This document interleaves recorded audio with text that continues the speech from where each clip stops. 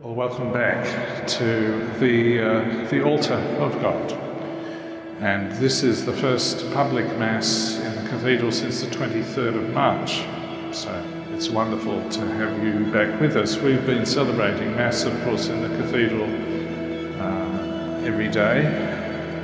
We've been praying for the world at this time of pandemic. We've been very conscious of the hunger that there is for the Eucharist.